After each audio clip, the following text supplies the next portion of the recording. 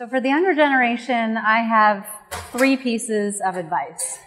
The first is to just start somewhere. Your career is going to be long. You're going to be working for 40, 50, maybe even 60 years. So just get started and you'll figure it out along the way.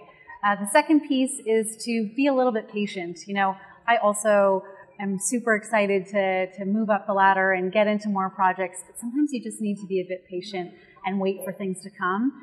We all want to be the decision maker or the speaker in the room, but we can just, sometimes you have to wait for it. And the third thing was, don't be afraid to take on the tough work and the work that no one else wants to do. Sometimes you always want to be involved in what the exciting project is off the bat, but if you prove yourself as someone who is diligent, hardworking, can be relied upon, and is willing to do the dirty, not that glamorous work, that means when that exciting project comes along, you're going to be the first person that people think about to bring onto it. So for the younger generation, I would say, be careful what you post on social media. If you wouldn't want your mother, father, or potential employer to see it, don't post it because you think it may be deleted, but it can be found sooner or later, and you don't want it to be found by a potential employer or by a current employer that you're looking to get ahead with. To build foundational skills, I think in 2018, everyone's talking about startups, everyone's talking about entrepreneurialism, which is great, but it's really important coming out of university to invest in learning foundational skills, often best developed in established companies. Organization, productivity management, email management, great communication skills.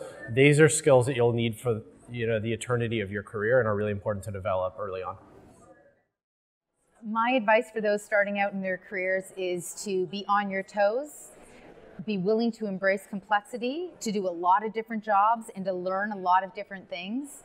If you are constantly learning, if you are really driven by a clear set of values in terms of the way you want to participate in the world and the kind of world that you want to create, then find jobs and opportunities that align with those values, that allow you to participate in making the world a fundamentally more livable, more sustainable, and more inclusive place.